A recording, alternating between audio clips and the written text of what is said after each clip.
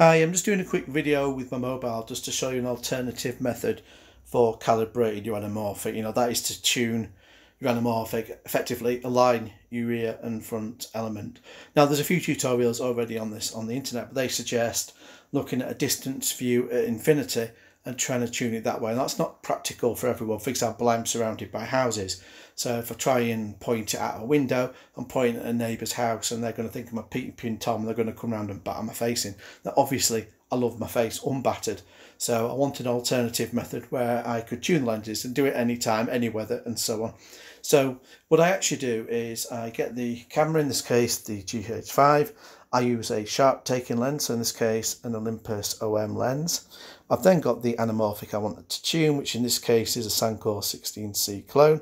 And what I always do is I put on a front variable diopter on the front. Now, just for the sake of tuning, even if this was a bigger scope, I could just put a step down and use this anyway. I don't have to put the full size Rectilux on there just for this, because I can just look at the centre of the image. So it's really up to you. But I prefer to work this way because I can see the whole end to end. And I know that once it's showing a correct image on here, that this is definitely aligned. And we'll go and have a look at that now.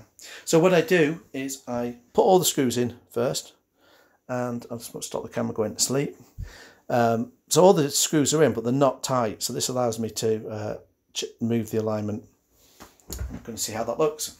Now, one of the nice features of the GH5, and this is really what you want for this, is a camera with a similar feature to this, is you can punch in and actually have a look at an image. So here I'm zooming in on the display of a CD player, and I quite like to use text to look at, and LCD display is quite good because you can see you've got light coming out of it, and it helps to have a look at the bokeh, the kind of blur as you go out of focus. So here we can see that actually is sharp at the moment, and this is at f4, and that's at f2.8, where you get a little more, you get a little bit of bloom, but it's still a usable image.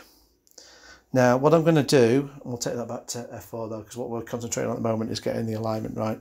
Now, as I focus at the moment, because the screws are loose, it's going to go out of alignment anyway. And I'm just going to actually hold the front of the anamorphic and wobble it so you can see just the difference, just slightest movement there, and you should see there the difference in the quality of the image and how sharp it is.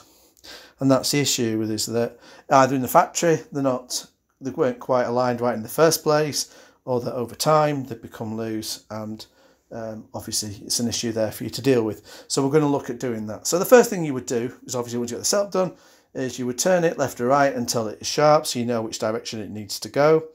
What I actually do is I hold it with one hand, and then I'll bring in the screwdriver, and I'll actually just fasten in one of the screws once I'm happy with the alignment, and then I'm good to go. I can let go of it, play about with it, and it's not going to move for that time being. And then what you can do is put the other screws in tight. If you're really concerned about them coming loose over time, put some thread lock on them. Thread lock will come off. It's not permanent, but it will stop the screws from coming loose. So that's the approach. And just to show you one other thing though, don't just look at how sharp the image is. Actually turn your focus wheel both ways and look at it. Because if it's not entirely aligned, you'll see it in your bokeh, and that it won't be vertical. So I'll skew it here, and you can see the effect of what I mean. So make sure that that's vertical, and look at it in both directions, because sometimes it can look worse. I mean, this looks more dramatic and awful, so it's better guidance than if I turn the focus wheel that way. So turn your focus wheel both ways, and then you can get a better idea. So I'm going to use that as well as looking at it. So I'll look at it first so it's sharp. I'll fasten it into place, but before I actually put all this back together, I will actually look at the out of focus areas as well, and just make sure that looks all right, just to give me the confidence that I've got it right. So here we go. Take this out of focus, and that blur should remain vertical, and we should see the oval shape we're familiar with, which we do. So there you go. That's just another approach to doing this. That means you can stay inside where it's nice and warm. Bonus. Cheers.